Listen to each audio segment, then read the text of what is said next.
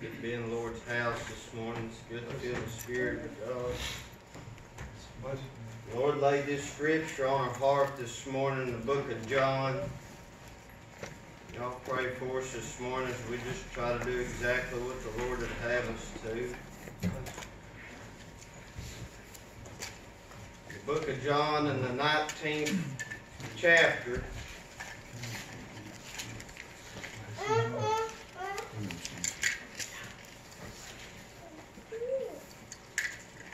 It's been said here this morning, the devil's been trying to tell me, well, you're only reading this because it's Easter time and this is the Easter message, but this is exactly what the Lord would have us on our hearts. I don't try to do what tradition tells me to do. I just try to do what the Lord has me to do, because that's the only way I know how to do it. If I try to get up here and myself, I just stand here and say, I'm not much of a person. I'm very shy and backwards, and I can't hardly look at you without getting nervous. And every time I stand before a crowd, I get nervous. Even stand in front of one person, I get nervous. So the only way I know how to do this, even from the start, when the Lord called me to preach, all I know to do is just come up here and let the Lord have His way. Yeah. So let's pray here this morning as we've tried to do, and we've succeeded from such as letting the Lord have His way this morning, as that's all I know how to do it. And the book of John in the 19th chapter, I want to start, I believe, in the 28th verse, and then it says, in the book of John in the 19th chapter, starting in the 28th verse, it says, after this, Jesus, knowing that all things were now accomplished, that the scripture might be fulfilled, saith, I thirst. Now there was set a vessel full of vinegar, and they filled a sponge with vinegar and put it on a hyssop and put it to his mouth. And when Jesus therefore had received the vinegar, he said, it is finished. And he bowed his head and gave up the ghost. And I just want to stop reading right there for a minute. And I know it's just short verses in this whole the passage here, but this is what the Lord's laid on our heart. And I love the details that's in the Scripture. And I try to read the Scriptures, I try to read the little details, because it's important not to skim over the little words that's in the Scriptures. We try to just look at the big parts, but if we just look at the big parts, we'll miss the precious little parts. And in the 28th verse it says, Jesus, knowing that all things were now accomplished, he knew exactly what he needed to do, even from the very start. I began to think about the life of Jesus when he comes as just a little baby, and we think how innocent and thinking of the word, ignorant. They don't know any better. Sometimes, when we were kids, we'd do things and we don't know any better, and our parents would have to scold us and say, don't do that. But I believe with all my heart that Jesus, even as a child, he knew what he was doing. And I believe we read in the Scriptures, as he's a child, he sat with the political and the spiritual leaders at that time. We read how he was sitting in the temples and they marveled at him and what he knew as a child. And even going on through all the way till he was on that cross, he knew exactly what needed to be fulfilled.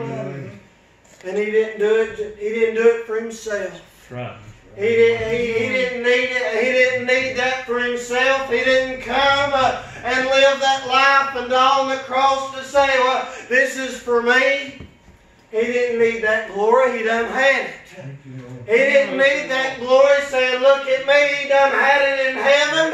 But he left his glory that he might do it for us. Amen. Thank you. That love that he had for us. And I I began to think of through the service today, the scripture that's been read, especially through Sunday school, talking about dropping down to Thomas, where the disciples, even throughout the whole scriptures we read as the disciples, they just didn't know. Yeah. It was plain before them. As we read the scriptures, sometimes we scratch our head and say, I don't understand. It was right in front of their face. How come they didn't believe? Yeah. And sometimes it's hard for us to believe because we weren't there. Well, we thought, well, they were there. They've seen it firsthand. Why didn't they believe? Yeah. But it was hid from them. Yep. And we read in the scriptures this morning how Jesus, he wasn't in the tomb, but he told them time and time again. He said, the Son of Man is going to hang on the cross. They're going to, in my words, he said, they're going to hang me and they're going to kill me, and I'm going to rise on the third day. But they still didn't believe. They still couldn't wrap it in their heads. Yep. But then it said that they believed. But yet I believe that maybe a little part of them, they still couldn't believe it. They had Jesus there. They thought they'd always have him there. But he told them, he said, but yet a little while I won't be here. But praise God, he come back. And I thought about the patience that Jesus had. Though the disciples, they didn't believe. John, that says that the disciples whom Jesus loved, that's John, as he come, he said, when he looked in there and seen the necklace, as he believed, then they left, went back to their own home. But I was thinking about Mary Magdalene there, and how she stayed and she wept. Yep. I don't think she fully believed. She still thought that they run away with Jesus. They've took him. Yeah. Where'd they take him? But then she looked in the tomb. But the disciples didn't see the angel, but she did. Yeah. And Jesus came. She still thought it was the gardener, but it was Jesus. And he spoke her name. She realized who it was. Yeah. She realized who it was. But he gave her that reassurance. He could have said, well, if you ain't going to believe, then forget about it. You're just not going to believe. No. But he had that patience and that love, saying, I'm going to reveal myself to her, unlike anybody else has done it before. And he'll do that to us. Yes, he will. And then thinking about Thomas and with the other disciples, he come and he spoke to them and said, peace be unto you. And he revealed himself with the scars in his hand and the piercing on his side. And he revealed and said, peace be unto you. He wants to give us that peace. Though sometimes we don't believe. Sometimes it takes for him to jerk a knot in our tail for us to believe. But he has that patience. And he said, I want you to believe. And he has that love. And I thought about Thomas. And he said, unless I touch him, put my hands in his scars and thrust my hand inside, I won't believe. And Jesus came that next time. He said, here I am, Thomas. Amen. Do what you need to do to believe. I'm right here for you to believe me. Then he believed. He didn't even have to touch it. He said, Lord, my God. He believed. That patience that Jesus had. And we'll get back into the scriptures. How the patience that he has for us. Though sometimes it takes us just a little while. Sometimes we won't fully believe it first. But he said, I'm here. And I gave you my scripture. And he said, peace I give to you that you can come and have that peace. Amen. You just got to believe. And I like that in the scriptures. He said, on down, he said that when Jesus therefore had received the vinegar, he said, it is finished. And he bowed his head and gave up the ghost. Nobody could take his life, but he gave it freely. Amen. We know that with the bottom of our heart. Nobody could take the life, but he gave it down freely, just for us. And I like he said, it is finished. He didn't have to say that. No. He could have just gave up the ghost, couldn't he? He could have just thought that in his mind and just said, it's done. I think I've done all I could do and just gave up to Him. But He said that. He said that. And praise God, I'm glad it was recorded in the Scriptures, knowing that it's not nothing that we could have done. There's nothing that we could have finished it. There's nothing that we can finish in this life to get that peace or that salvation. But it is because of Jesus Christ and what He's done. And He said, I have finished it for you. He finished it for us. Amen. There's nothing that we could have done. You know, as you said, brother, there's nothing that'll hold Him back in that tomb. But there was nothing that we could have done. But only through what He's done, the fulfillment of the Scriptures, that He came. He said, I finished it for you. Amen. There's no way that we could have. There's no righteousness. I thought about in the beginning of when at the beginning of time when Adam and Eve sinned, it started where they have to sacrifice animals. They have to come at a time, and they had to in my words, they had to schedule a time, and they made the law that they had to come and specific animals for the specific sins, and they had to do it by the jot and tittle of the law, and you had to do it a specific way to try to get your sins forgiven. Just that blood of that animal, just to get you skimmed by till next year. Just a little bit. It wasn't much. It couldn't get you all the way. It just barely gets you by, that blood of that animal. Amen. But praise God, it was finished. Amen. We don't need that no more. We don't have to come and sacrifice animals. We don't have to come and hoop and holler and do wild traditions anymore. We don't have to do those things because Jesus said it's finished. Amen. That way of life, that law, that way of life, He said, I fulfilled it.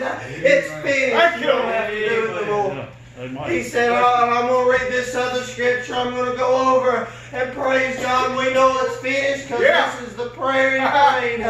And in the 17th chapter, when He prayed, says these words spake Jesus and lifted His eyes to heaven and said, Father, Thy hour is come, glorify Thy Son, that Thy Son also may glorify Thee, as Thou hast given Him power over all flesh, that He should give eternal life to as many as Thou hast given Him. And this is the eternal life, that they might know Thee, the only true God, and Jesus Christ whom Thou hast sent. Amen. Thank you, Lord. That's how we get it. It's not by the blood of animals. It's not by traditions. It's not by the old law. That's finished. All we've got to do is believe on His name. It's not by our works. The Bible says it's not by our works lest any should boast. We're not good enough. It don't matter if we've raised in a Christian home. You might have been brought up as a preacher's kid, but that didn't make me holy. I was the worst kid out there. They always said preachers' kids are the worst, and you think that's a joke, but it ain't. Or I was the worst kid. I believe that. I didn't ever think I'd get saved for the things that I've done. But praise God, like you said, He reached the bottom of the barrel. And He'll do that for you. It don't matter what you've done, who you are, what your color, your skin is, what you think, what your culture that you've come from. It don't matter who you are. You know, us earthly people will put you in a category.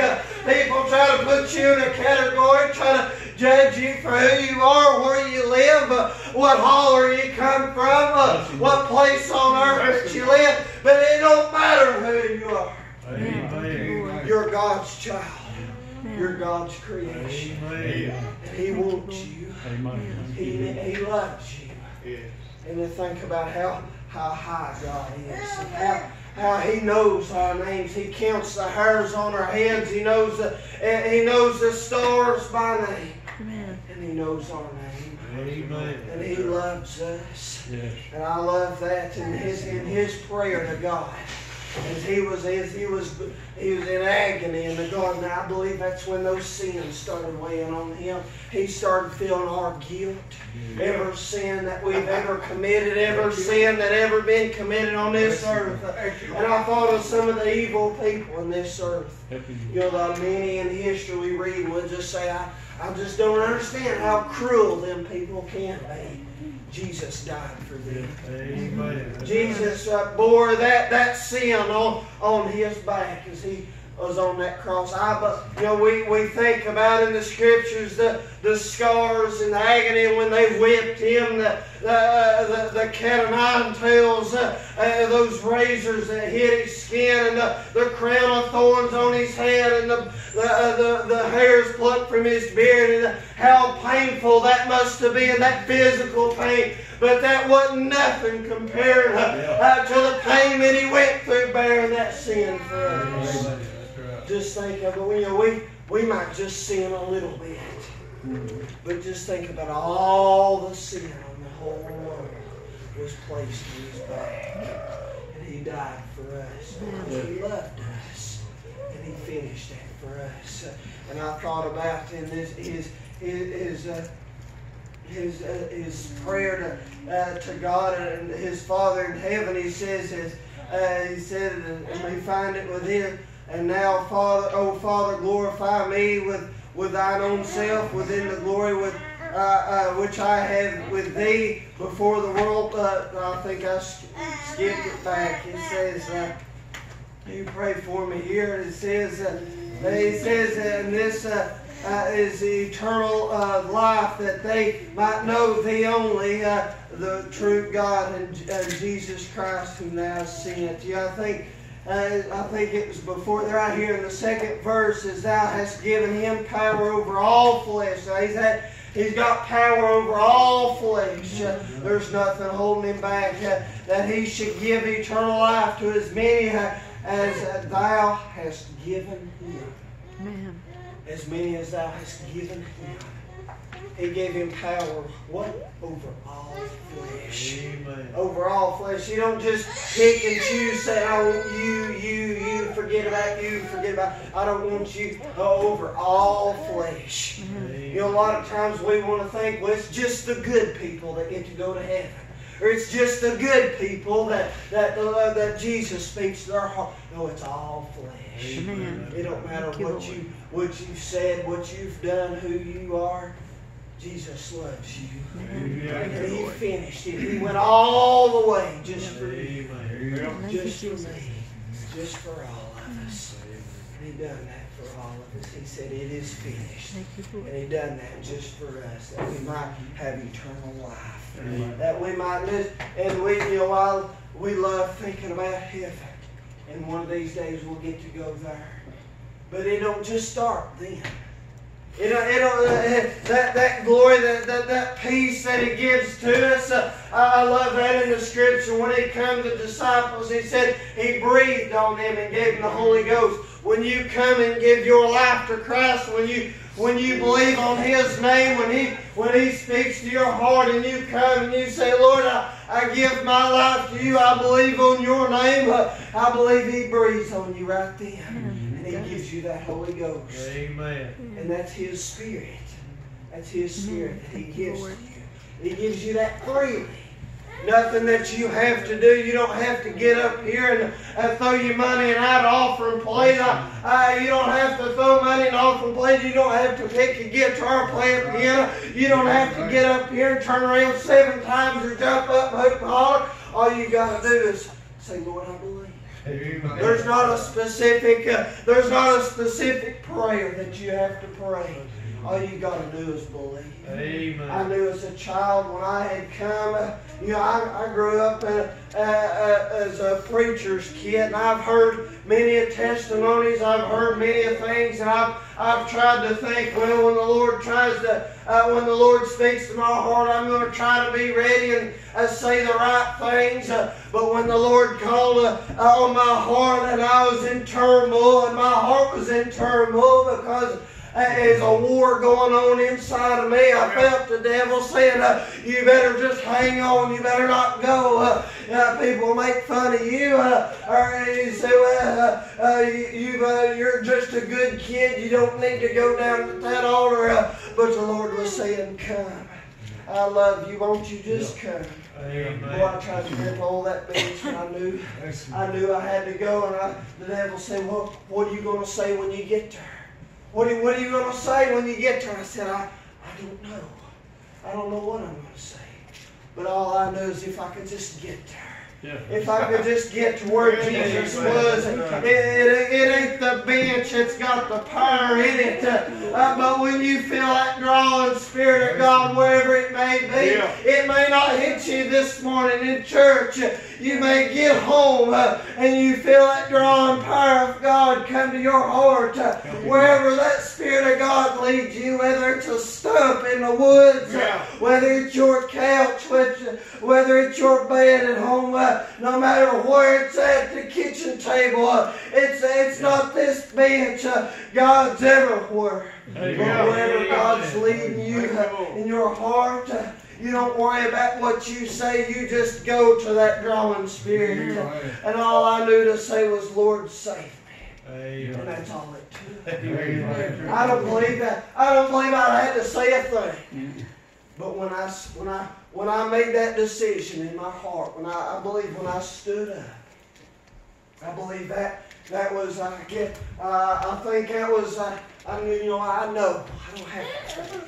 I know when I stood up, that was my decision to follow Christ. Amen. I think about that little song, I have decided to follow Jesus. When you make that decision in your heart, I have decided to follow Jesus. I'm talking really making that decision in your heart. I believe He comes in your heart and saves you right there. Amen. And once you're saved, you're always saved. I believe that with my heart. He finished it for you.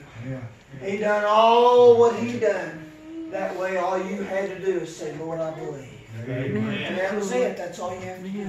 And from there on out, He does the rest for you.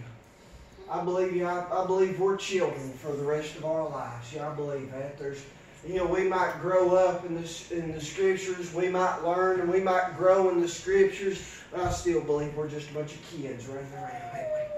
We still have to hold Jesus' hand. Every time we think we're just grown up and say, Lord, I've got this, we fall and hit and scuff our knee, don't we? But the Lord's always holding our hands. He's always going to be our daddy. He's always going to be holding our hands. And that's a promise He gave us. Many promises He gave us. He promised that He'd come. In the Scriptures, all those in the book of Isaiah and all the way from Genesis, it foretold His coming. It was a promise. He come and He done exactly what it was fulfilled. And I love in the Scriptures when He said that it might be fulfilled. That it might be fulfilled. That's just reassurance when we read the Scriptures saying He done that for you. He promised that. You remember He promised that. He just done it for you. And it's about that it might be fulfilled, that He'd give us peace and joy and happiness. And that don't just start when we die and go to heaven. It starts right now. When we get saved, I believe it starts right then. Eternal life don't just happen when we hit the grave. Eternal life happens when we get born again. Amen. And that don't mean that, Nicodemus thought, how would I return in my mother's womb to be born again? It's spiritual. And you feel that. Maybe you're here this morning, you just don't fully understand what, preacher, I just don't understand what you're talking about. It's a foreign language to me. When you feel that drawing Spirit of God, like the disciples, they just didn't understand, even though it's right there in front of their face, they just didn't understand. But when Jesus came and He said, peace be unto you, and they realized who it was, they believed all things. They remembered. And that's the way it is. When we come and we say, Lord, I give my life to you, He'll reveal all that to you. He'll reveal it to you. You just look. You just be ready. Seek His face. You just be looking for that drawing power of God. And when you do, you don't wait. You don't. There'll be two voices there. One saying come and one saying hold on. But you better not hold on, because He don't give us a second chance. No, He don't. When that time comes, when His promise that He comes again, and He comes and He blows it, when the trumpet's blown and we go into heaven, whether we're dead and gone and we rise up from the grave, or whether we just rise up when we hear the trumpet, and time shall be no more. There'll be no second chances. There'll be no, oh, hang on, Lord, I ain't ready yet. That'll be time shall be no more. There'll be no more chances. But praise God, He's gave us this grace time. He's gave us the time of patience. I praise God that He didn't just give us 2,000 years. I praise God. I'm so thankful He didn't just give us the 2012 when we all thought that time would be no more. Praise God that He's given us another day that we might bring our loved ones in, that we might be saved. But if you're here this morning, if you feel that drawing Spirit of God, you better not wait for me to sit down and shut up. You better just come on now. Don't wait for me. Don't wait till you get home. You come now. I believe that's all that's on our heart this morning. I just want to do what the Lord would have us to. But if they'll come and get a song of invitation,